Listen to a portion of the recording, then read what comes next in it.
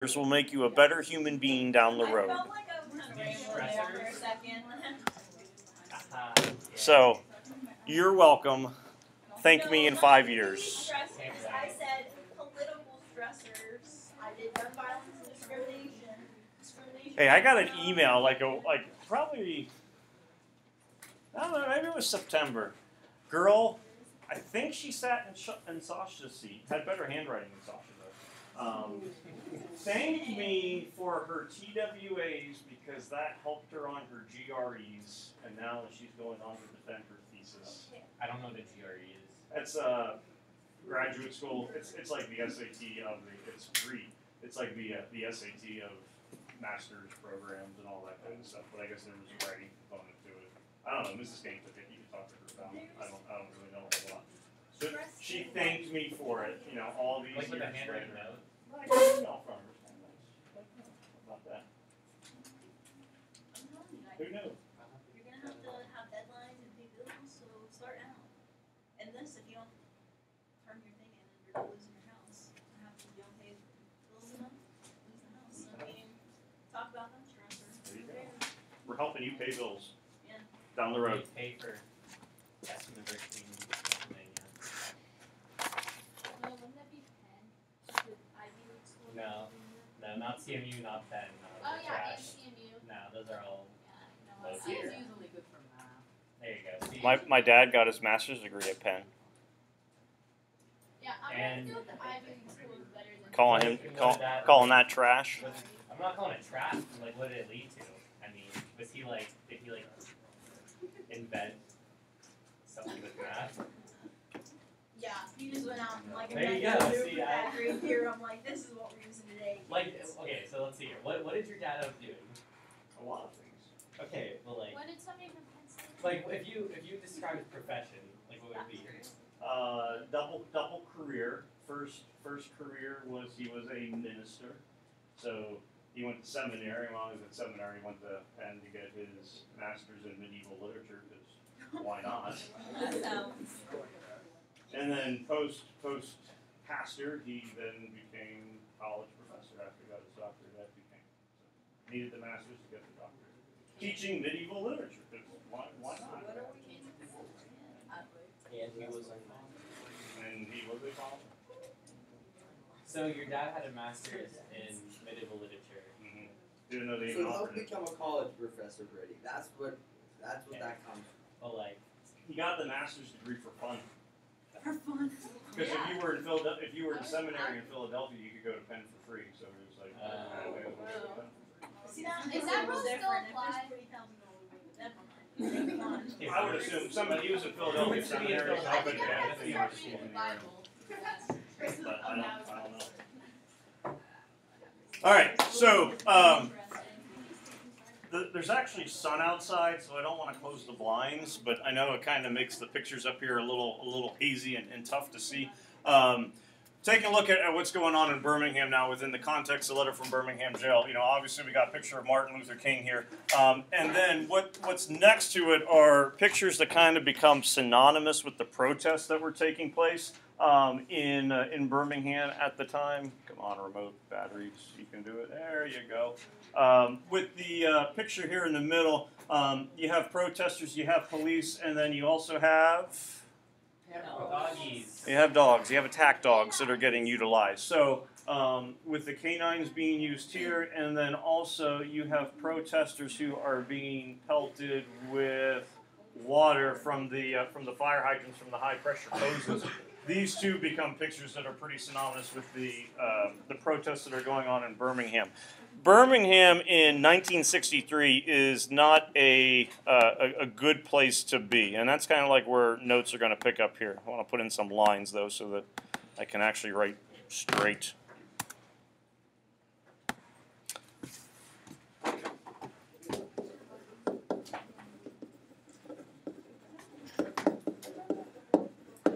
Birmingham, 1963. Birmingham has a nickname that plays off of Birmingham, and it's not a pleasant one. It's also referred to as Bombingham. And the reason being is that there are 50 plus bombings that are unsolved, and some would argue, are they really looked into? There's 50 plus bombings that are taking place in Birmingham between 1945 and 1962. Which 17, 18-year period, that's a lot of bombings that are occurring. Some are deadly, where you do have death counts that are taking place. You have bombings that could be taking place in hotels. You have bombings that are happening in churches or other places of worship. You have bombings that are occurring in residential areas. You also have bombings that are taking place in businesses. So there's a lot of people that are certainly kind of dealing with the effects that are taking place. 1963, Martin Luther King refers to Birmingham as the most segregated city, or the most racially divided city within the United States. King is not from Birmingham. Anyone know where his home base is? Since he tells you a letter from Birmingham jail, he's in Atlanta. And so things are bad enough in Birmingham that he decides to come to Birmingham to try to help with the movement, the Birmingham campaign. The local folks have started to organize. When he shows up, and in 1963, the name Martin Luther King Jr. certainly means something. When he shows up, it's not all pleasantries that are happening. Some folks within the African American community don't want him to kind of take over. And you also certainly have a lot of people, whites within the city leaders and contributors that aren't happy that he's here because he's going to be drawing more attention to the problems that are taking place in Birmingham. When he comes, certainly he is well known at this point. The idea that he wants to implement, and it's already certainly being done at this point, is what kind of protests do we associate with Martin Luther King Jr.? Non-violent, peaceful protests. So with the Birmingham campaign, and it's not that they weren't doing this already, but it's an extra kind of entity that is imploring people not to take a violent approach, because certainly with everything that's happening, it would be potential to do so. Nonviolent protests. What kind of protests could that include when you think of like non-violence? Okay, so you have sit-ins, and there are famous pictures, from over the years of this happening, where you have sit-ins that would be happening at like diners, at the counters and things like that may only serve whites, and so African Americans come and sit down. So sit-ins is going to be one. You have marching. You have civil protests that are taking place. Public assemblies, assembly protests. I would imagine with some of the political leaders that are in the city today, there are going to be some protests that are taking place. And another one that was pretty common, similar to sit-ins, and it has ins in it. It's not a sit-in. It's not a stand-in. It's an Eden. Not an Eden. Park. Kneel-ins, which would be happening at churches. So you got a mix of approaches, that are certainly kind of taking place here. The reason for the Birmingham campaign is, and again, that's the phrase that gets used with this in the 1960s, there's quite a few goals that they are trying to establish. The hope for the goals, number one, is to desegregate schools. What was that term that got used with Brown versus Board of Education 2? You have to desegregate the schools with deliberate speed. So in 1963, it's not deliberate enough, in Birmingham. So we're hoping to desegregate schools. We're hoping to also desegregate downtown, meaning that you don't have separate shops for whites or blacks. You don't have separate restaurants. All public institutions or public places would be open to both whites and African Americans. Also want to have fair hiring practices. You do not have any black police officers. You do not have any black firefighters. In downtown, you don't have any black bank tellers. You don't have any black sales clerks or salespeople. You don't have any black cashiers. If you are a secretary, you have to work for an African American boss.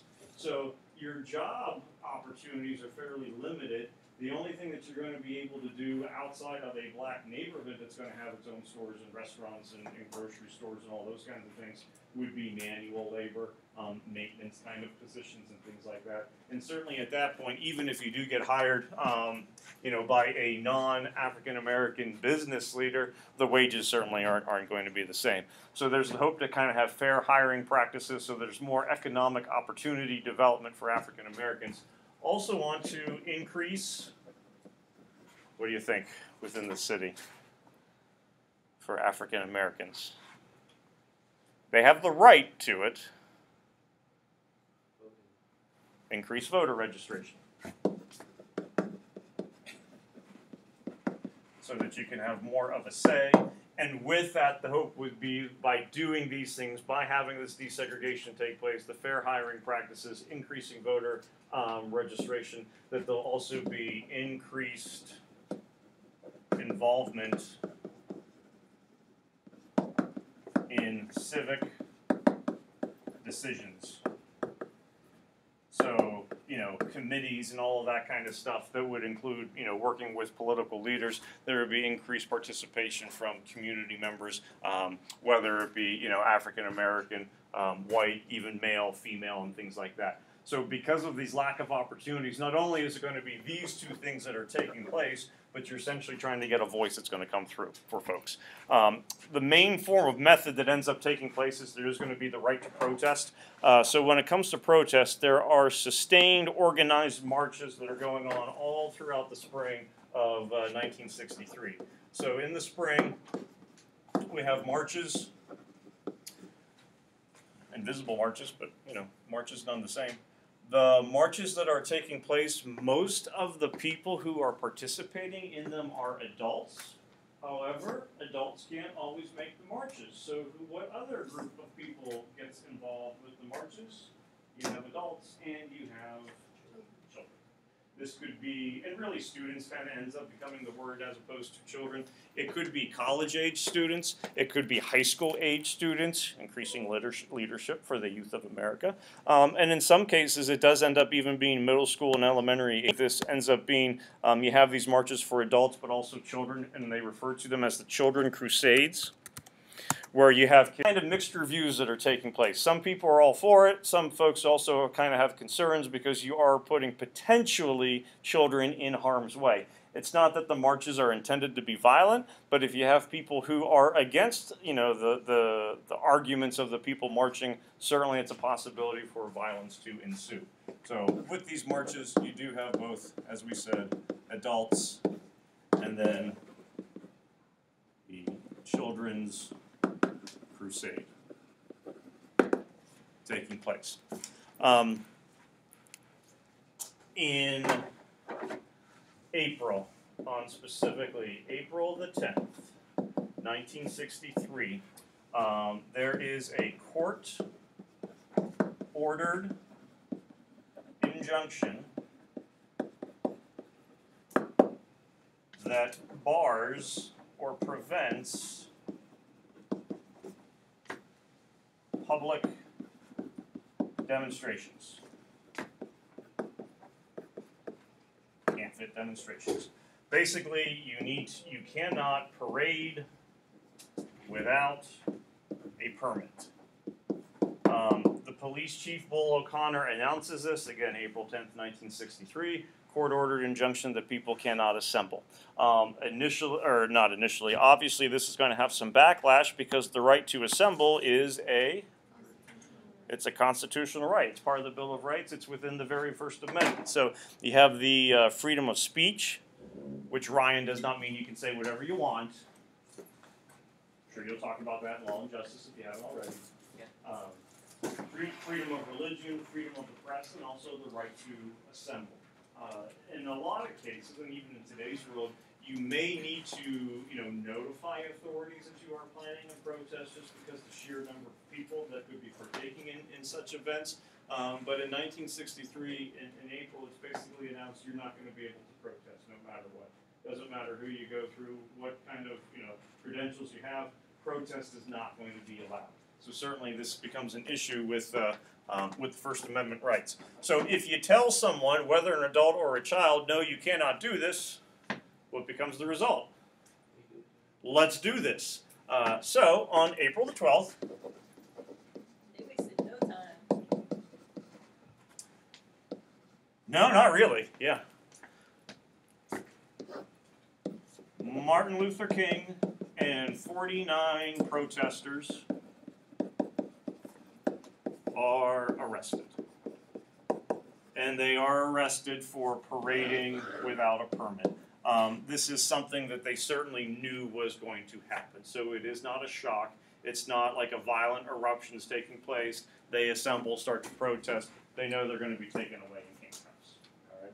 One of the things that also happened with this is not only are you immediately going to be arrested if you are parading without a permit, at the time, the bail money to get out of jail would be $200, for a bond. But that changes where we're going to raise that to $1,500. $1,500 for you folks is a significant amount of money. If I got a bill in the mail for $1,500 and I wasn't expecting it, that's a significant amount of money for me as well. That would equate to roughly probably $10,000 in today's day and age. So if you are, and most of the protesters are going to be African American, if you have people who are not given the opportunity for fair hiring practices to have white collar jobs or having equal pay even with blue collar jobs, that $10,000 or that $1,500 for 1963 is going to be fairly tough to come by. So it's certainly a financial deterrent to try to prevent people from protesting. But Paige is right. They wasted no time. Within 2 days, you end up having this protest take place. This is a Friday. Want to guess what day it is on the religious calendar? It's not Easter, because Easter's going to be on Sunday, but it is Good Friday. So, and I'm not sure, if that is timing or if that was part of the reason that we're going to do this on Friday, Paige, with you saying wasting no time, that we're going to take a very well-known religious leader who is viewed as a rabble-rouser by authorities and is going to have him, arrested along with 49 other people on Good Friday if they're going for some symbolic value, kind of with it. I don't know if that was purposeful, that, hey, let's do it on Friday for that statement to happen. But King ends up going to jail. He is placed in solitary confinement. He does not have open access to lawyers or anything like that. He is in jail from April the 20th, or from April the 12th through April the 20th. He is freed because his release is ordered by... Anyone want to take a guess? President. Finish it off. Kennedy. So JFK is president at the time, John F. Kennedy. So his release is ordered by JFK. That you have to get him out of solitary confinement, but you also have to simply release him from prison. You can't keep him in there. Now, this doesn't mean that everyone else automatically is coming out of prison as well. But when he is in prison is when he's doing letter from Birmingham jail. He's writing it on scraps of paper. One of the I don't want to say myth, one of the legends or the beliefs is that janitors provide him with scraps of newspaper and paper that he can write on.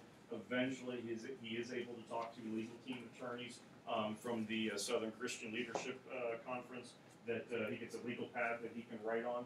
But his letter from Birmingham jail, keep in mind, is a letter to fellow clergy members. Shortly after he arrives, there is a letter that is put in the newspaper signed by clergy members who are Protestant, who are Catholic, who are all Jewish religious leaders as well, basically denouncing his presence in Birmingham, that he's causing too much agitation, there's too much stuff going on, it'd be better off if you weren't here. So he does his letter from Birmingham jail, essentially to explain why I have to be here, why it's appropriate for me to be here, and hey, I'm in prison for 8 days, I may as well spend some time trying to write this out, actually about 9 days. So that release is ordered by JFK, but that does not stop the protests from taking place. It's not that once he comes out, people go, okay, we're going to desegregate everything in Birmingham. It continues to go on and on and on and on. In total, with all the protests, you're taking a look at approximately 2,500 protesters are jailed. So if you have an unjust government, what must a just man do? Fight the government and go to jail. So 2,500 people go to jail. This causes a problem because now what's going to be going on? It's a crowded jail, okay? And this all kind of comes to a head on May 7th. On May 7th, 1963, in the Birmingham jail, it takes 4 hours to serve breakfast, which, you know, we wouldn't go, oh my goodness, that's a crisis, but it simply kind of accentuates how many people are in there, how much this is being disruptive to everyday life that would be going on. And it's not that there's only 2,500 protesters in jail, but there's the other people who would be there as well. With the protesters, on May 3rd is when the canines, the fire hoses are started to be used on people. So this is drawing attention to the tactics that the police department is using. Because you do have canines being used and fire hoses, now you do start to have more violent protests taking place where people are going to be throwing rocks, you know, and things like that at police officers and just people who happen to be in there. So the peaceful protests are becoming more violent in nature, which is something that a lot of critics at the time put that blame on King. Kind of like how last year or yesterday we talked about that lost school year with 1958. The fact that schools are taken away from people, a lot of blame goes onto African Americans as scapegoats. A lot of attention is being placed on, look at the violent disturbance, look at what's happening with their jails, and the problem is we have all these people, so it must be their fault for protesting. And that's going to be a point that King does a little bit of a counter-argument for in Birmingham jail. Towards the end of Letter from Birmingham jail, he also really becomes very critical of the clergy members for some of their comments towards the police force. So those would be some things to kind of focus on, look at how he does his counter-argument, sets it up, and what his criticism of those clergy members would be. Keep in mind, with these protests that are happening on, you know, May 3rd, May 4th, May 5th, going all the way through May 7th here, is you still do have children involved. So literally there would be cases where you could see a 5th or a 6th grader literally rolling down the street as fire hoses are, you know, pushing the water, you know, onto him or her. So it's really not a good scene to see. On May 10th, agreement is reached between African American leaders and city leaders. The mayor is under heavy fire at this point. City council is under heavy fire at this point. Bull O'Connor, the police chief, is under heavy fire at this point. On May the 10th, there is an agreement that they will desegregate downtown Birmingham.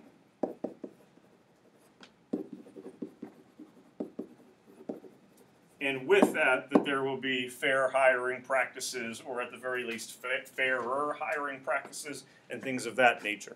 Unfortunately, you kind of get a little shock of reality kind of coming back to May 10th is when the agreement is reached. On May 11th, take a guess as to what happens based on the city's nickname.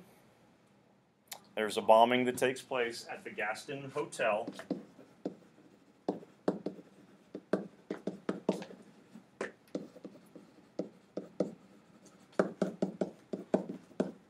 Who would be staying at the Gaston Hotel? Martin Luther King Jr. So King is staying at the hotel. He is not present when the bomb goes off. He literally had left like just a couple hours before. But you do have bombings taking place. They continue throughout the summer. So while, yes, an agreement does take place, you still do have some effects that are occurring, you know, because of it. And anytime you have, you know, any kind of controversial issues taking place, and even though some kind of peaceful agreement may take place, there's always going to be folks that end up looking at it differently. Later on in the month, literally a month later, June 11th, the governor of Alabama is George Wallace, which historically is one of the more racially charged politicians, did some campaigns to run for president, basically based on pro-segregation and things like that. If you've ever seen Forrest Gump, there's a moment when Forrest picks up a notebook and hands it to a student. She's going into University of Alabama, and then they cut to film footage of George Wallace barricading University of Alabama, where he's refusing to desegregate. So after Birmingham, you still have the governor of Alabama trying to keep segregation alive and not allowing the integration of University of Alabama to occur. Now again, he's kind of called down. Kennedy sends people in, military presence again to de-escalate that situation. But it's certainly not an easy thing that's happening. In June, a couple days later, I think it's on June the 13th, but in June of '63, the JFK doesn't sign, but proposes and sends to Congress his Civil Rights Act bill. Well, at this point, it would be his Civil Rights Bill. And then this ultimately gets enacted in 1964 is when it passes and goes into, becomes enacted and goes into effect. At this point, when it does pass, Kennedy is no longer president due to assassination, so Lyndon B. Johnson is president.